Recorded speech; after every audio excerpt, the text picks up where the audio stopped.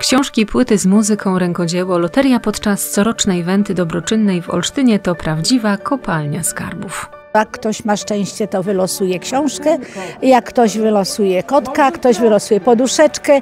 Część fantów zdobyliśmy od warsztatów terapii zajęciowej, część były to darowizny znanych nam malarzy, również zespołów muzycznych, bo są to płyty.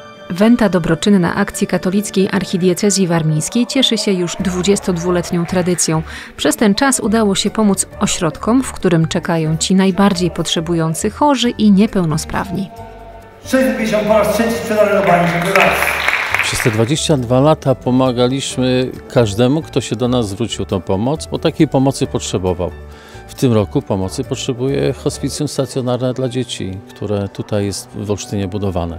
Powstające Hospicjum Stacjonarne dla dzieci prowadzić będzie Caritas Archidiecezji Warmińskiej.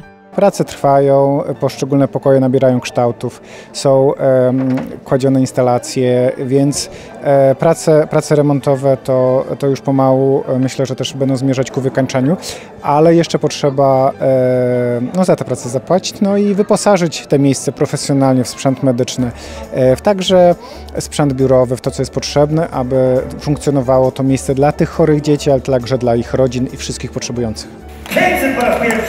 Tradycją Wenty są licytacje, podczas których zdobyć można prawdziwe perełki sztuki malarskiej. Oprócz tego władze lokalne oraz krajowe co roku przekazują wyjątkowe pamiątki. Przede wszystkim mamy pracę plastyków związanych z olsztyńskim środowiskiem. Komplet pięknych filiżanek wykonanych z śmilowskiej porcelany przekazał nam premier Polski pan Mateusz Morawiecki.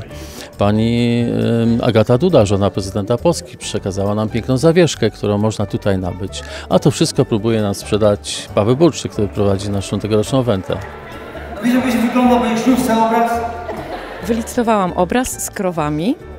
Z daleka było widać, jakby to była jałowizna pani Janków Mazurkiewicz. I cieszę się bardzo, bo to jest najpiękniejszy widok dla mnie.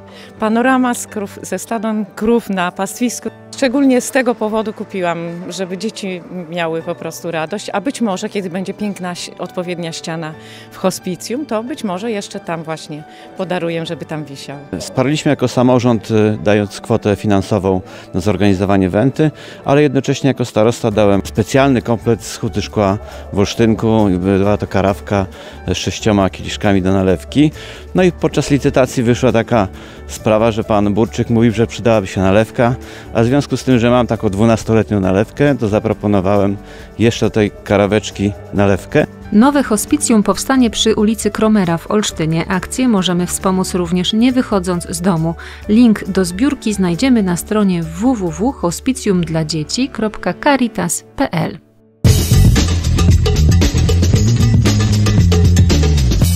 Telewizja Kopernik. kopernik.tv